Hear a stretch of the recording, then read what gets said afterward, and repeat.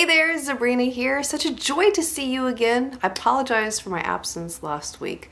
The enemy was lying to us and telling us that we were sick, and that's not what God was saying. So praise be to God, we were all healed, we all feel better, so hallelujah for that. The Lord spoke to me recently and said, some of the warfare my people encounter is from befriending people I didn't send to them.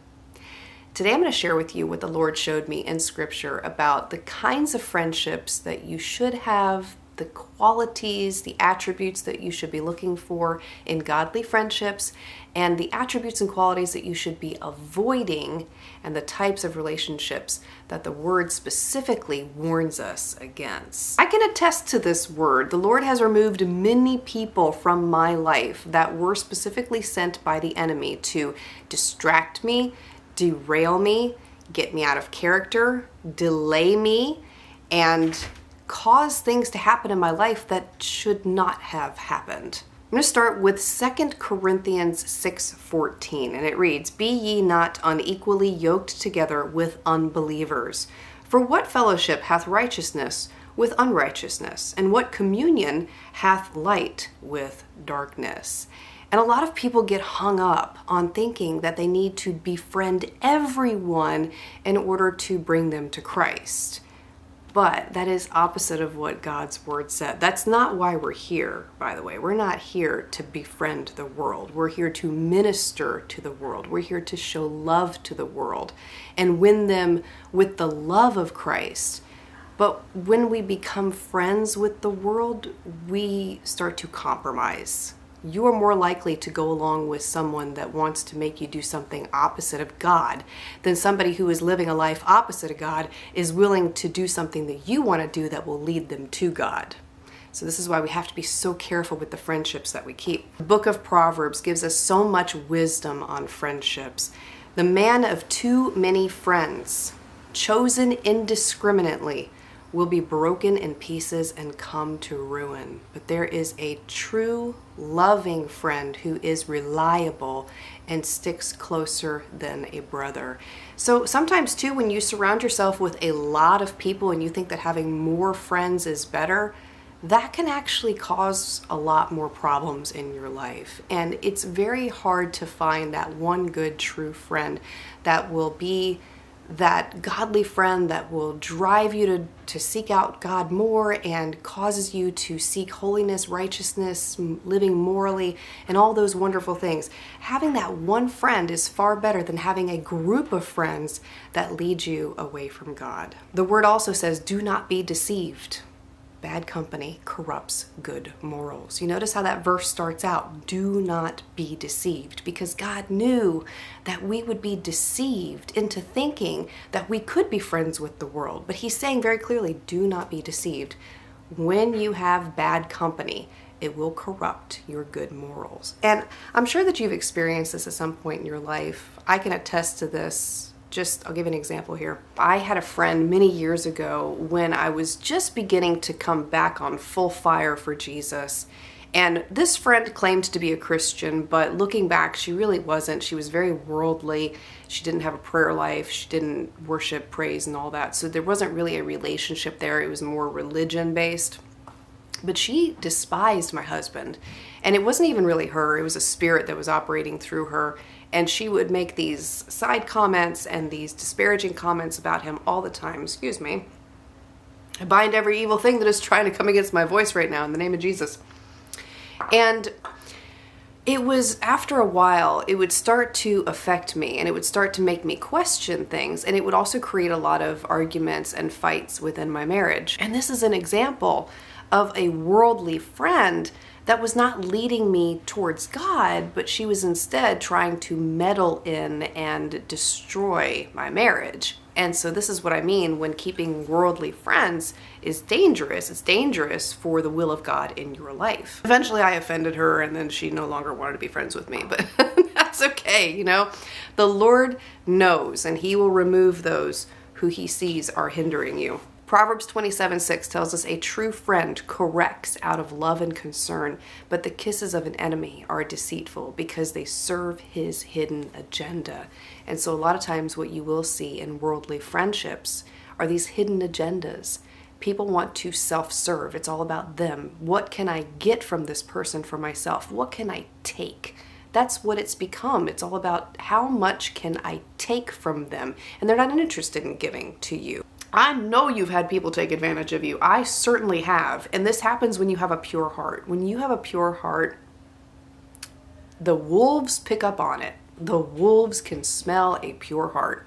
This is what the word tells us to look for when we're looking for godly friends. Iron sharpens iron.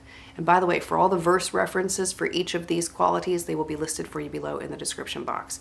So iron sharpens iron. You want to look for someone who is going to sharpen you. You want to look for someone who is pointing you to the Father, who is sharing revelation, who is sharing insight, wisdom with you, helping you grow closer to God and spiritually mature. A godly friend loves at all times. And if you really want to understand what love is, I would highly recommend reading 1 Corinthians 13, 4 through 8. And that will show you the qualities of love, the actions of love. If you don't have a friend who is showing you those actions, then they're not showing you love.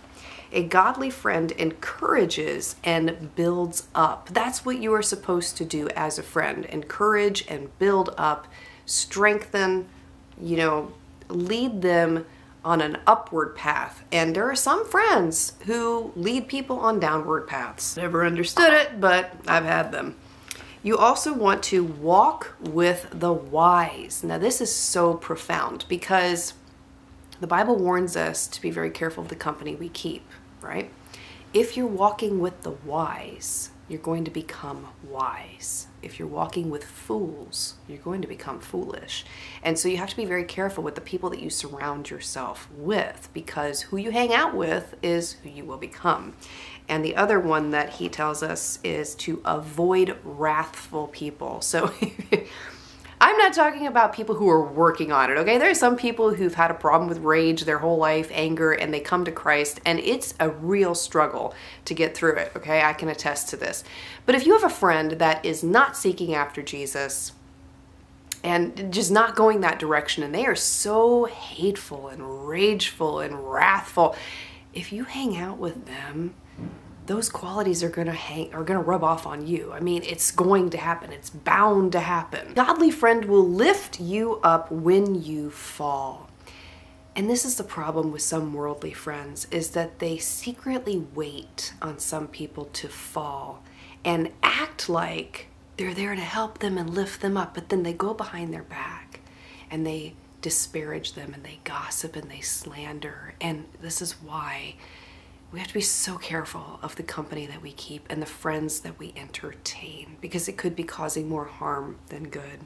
The word also tells us to outdo one another with kindness. And I love this because it's such a beautiful example of how to show the love of Christ. And not only outdoing one another with kindness, but also correcting kindly. You can correct someone without being hateful, nasty, or cruel. And this is something that worldly friendships lack. And yeah, but anyway, if you are set on outdoing your friends with kindness and then they are set on outdoing you with kindness, I mean, it's a win-win right there. Another quality is that godly friends will keep your secrets. Anything that you tell them, you can trust them with. You know that they're not going to go off and tell someone your business. They're not going to go gossiping behind your back. They're not going to backbite you. They're not going to slander you. You can trust them with the deeper parts of your heart. Excuse me a minute.